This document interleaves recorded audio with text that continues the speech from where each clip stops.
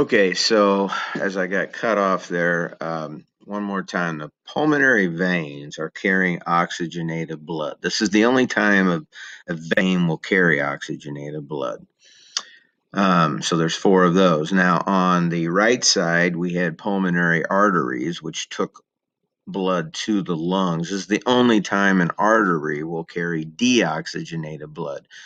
Arteries always carry oxygenated blood, except for that exception.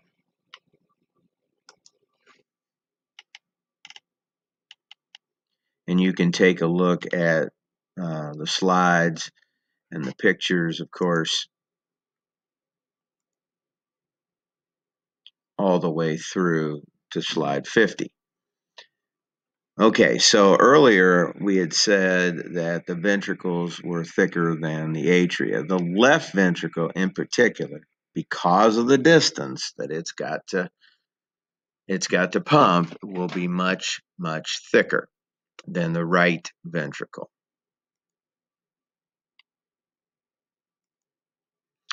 Now, the heart itself has its own circulation pattern. This is absolutely critical. And when we talk about heart attacks and stuff, we're talking about the coronary circulation that's being affected. There is a left and a right coronary artery. And then there are branches off of those, and those branches do vary. There is some difference between individuals. The arteries themselves in the heart contain anastomoses, and these are little junctions, and they're additional routes for the blood delivery. Though this circulation is absolutely critical to your health and really your life, they only contain about a 20th of the blood supply. The left coronary artery will branch off into the anterior interventricular artery, sometimes known as the descending artery, and then the circumflex artery. The right branches off into the right marginal artery and the posterior interventricular artery. On the left side, this is this left coronary artery and the descending artery. Those are sometimes known as the widowmaker because occlusions to those, like clots and blockages and stuff that lead to a heart attack, will be fatal unless they are intervened by medical personnel, emergencies. Coronary sinus here on slide 56. There's a great cardiac vein and a middle cardiac vein, and then there's a small cardiac vein. The whole deal here is these veins are going to drain into the coronary sinus, and then that's going to lead to the right atrium.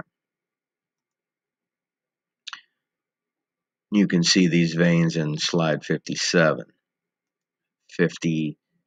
Slide 58 will then show the posterior view as to where the two vena cava meet into the right atrium. Couple clinical terms next. Angina pectoris is chest pain. That's going to be from, heart muscles, the myocardium not getting oxygen. If there is a blockage in the coronary system, then we call that a heart attack. Well, the real name is myocardial infarction. It's a really goofy name. But anyways, that's when the heart is deprived of muscles, deprived of oxygen. That could lead to cell death, and then that cannot regenerate.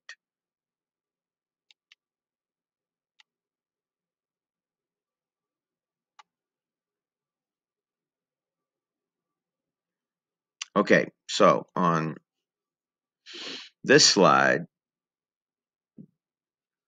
microscopic anatomy, and this video is going to end here shortly. There's a lot of similarities. Remember, there's striations and there's usually one nucleus.